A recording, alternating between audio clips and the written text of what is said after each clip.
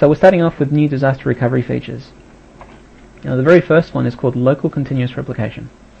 And the way it works is that, let's say that you've got your Exchange server,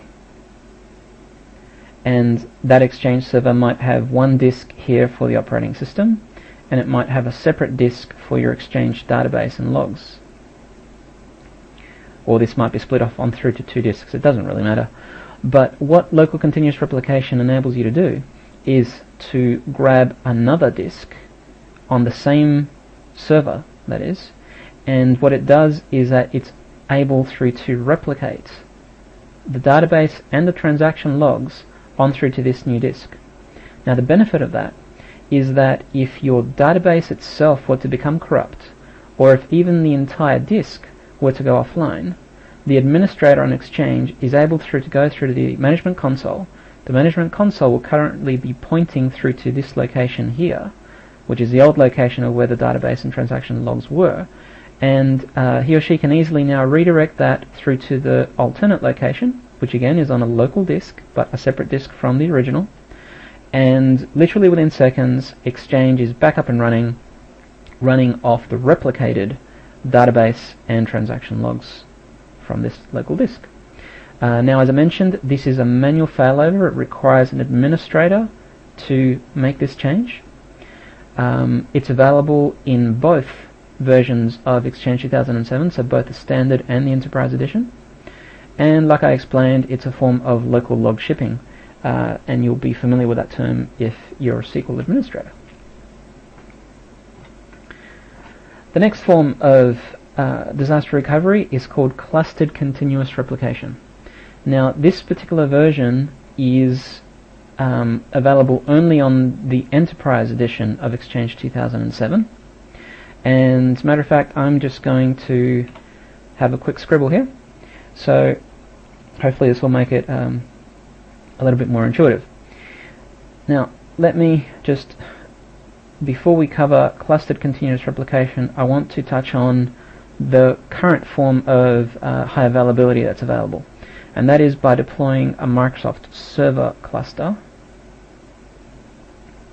where what would happen is I'd have physical node number 1 and physical node number 2, and these two physical nodes are plugged in through to my storage area network, and in my storage area network I have my SAN disk. Now in my SAN disk, this is basically where I'd store the Exchange database and the transaction logs. And from within my cluster, what I do here is I now create a virtual instance of Exchange, and now my clients that are out on the network, rather than talking through to server 1 or server 2 locally, what they do is that they now talk through to this virtual Exchange server. Now this virtual Exchange server right now is currently hosted by server number 1, and server number 1 in turn is actually getting the database and transaction logs from the storage area network. Okay, so what happens here is that if anything were to happen through to server number 1, if the motherboard fried or anything whatsoever, therefore what would happen is that the Exchange services would now stop on this particular machine. Now this layer here, the actual cluster layer, is able to figure that out, and when it realizes that the Exchange services have stopped running on node number 1, and node number 1 was the one that was currently running this instance of Exchange, it takes this instance of Exchange and floats it over through to node 2. So now node 2 is the one that's currently actively hosting that virtual instance of Exchange. Now the nice thing about this is that the clients automatically keep talking through to the same virtual instance. So if this was called Exchange 123, it was called Exchange 123 when it was on node 1, and it's still called Exchange 123 when it's on node 2. Therefore, connectivity just returns within roughly a matter of about 1 minute. That's roughly how long it takes for this float operation to happen. So that's basically the situation right now with conventional clustering. And what happens, even though it works quite well, there's two issues. The very first issue is that you require this storage area network, and typically that means dollars. So it can be relatively expensive for some people. An entry-level storage area network with roughly about 1 terabyte of storage, you're looking at Australian dollars, roughly 30,000 to 50,000 Australian, roughly. And that's not exactly pocket change, and some people can't afford that, so they therefore immediately can't get any form of high availability for exchange. That's basically problem number one. Problem number two, that's problem number one. Problem number two is that you can see here that we've got the exchange databases on this disk which lives on the storage area network, and the same thing goes for the transaction logs. Now we said back here that if anything were to happen through to exchange server number one, that the exchange instance would float across. Now that's fine, but what happens if my disk here were to get corrupt? Well, since I've only got a single copy of that disk, even when exchange now floats across through to node number two still wants to access that same disk. So therefore it can't do so because this disk is now gone. Alright? So what happens is that since I've got a single copy of my storage, it becomes a single point of failure. Okay? So that's a current limitation with server clustering. Now let's flip over through to the new model, which is clustered continuous replication.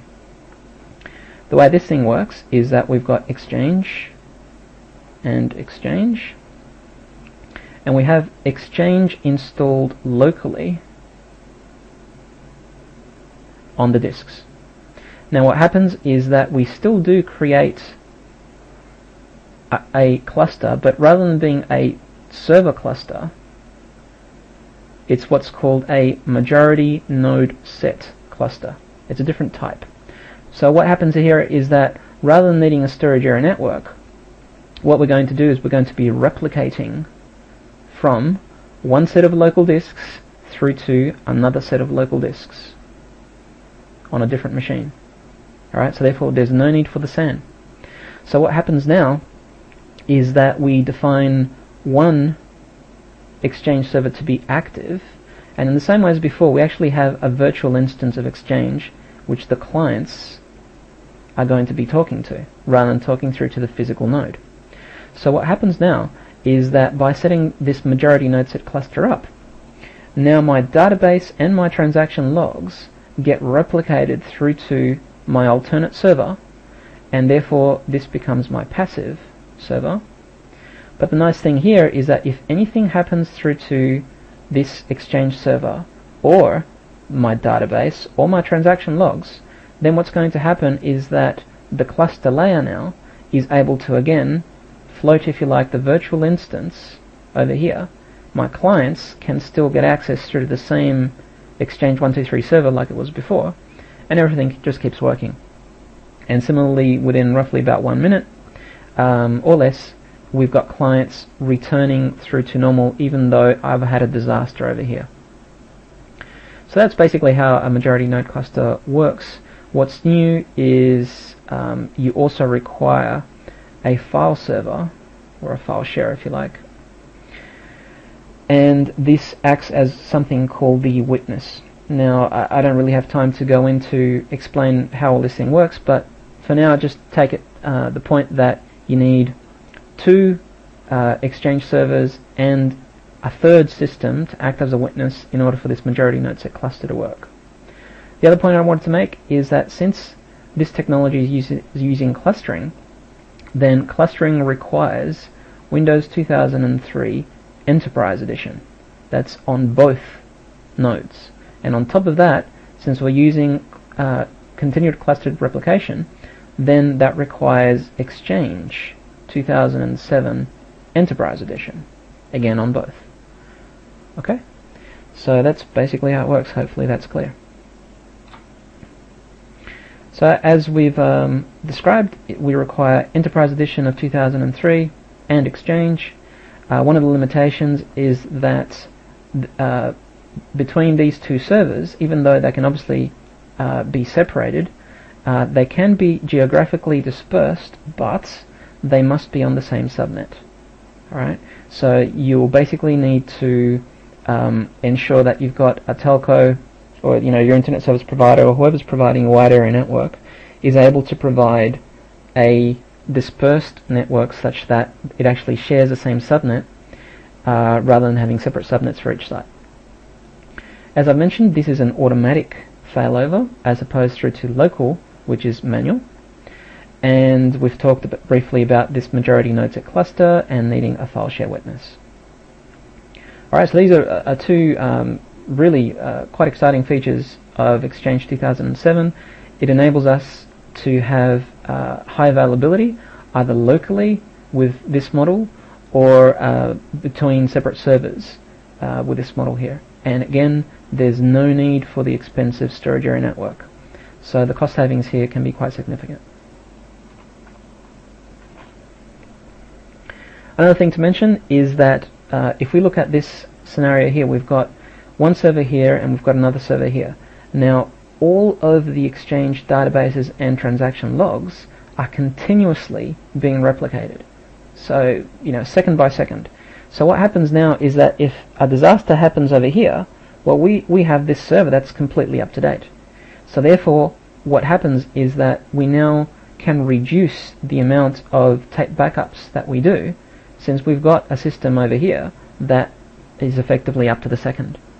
So rather, if you were previously doing, say, daily full backups, then you might want to reconsider and perhaps do weekly full backups, since again you've got this server that's over here. So that can be quite a significant benefit as well. Secondly, we've got in 2007 the dumpster. So if you've not heard of this before, if you're in Outlook and you've got your inbox, and in here you've got messages. Now, if you delete this particular message, it obviously then gets put in through to your deleted items. Now, if you go and you delete your deleted items, what happens now is that the Exchange server keeps a copy of these messages that you've deleted for a period of time. Now, that there is called the dumpster. Now, in Exchange 2003, the dumpster interval is 3 days. In Exchange 2007, it's been increased through to 14. So between local and clustered continuous replication and the fact that the dumpster has been increased, the degree of protection that's been put in through to Exchange 2007 is significant. This is probably, I'd say, one of my favorite features.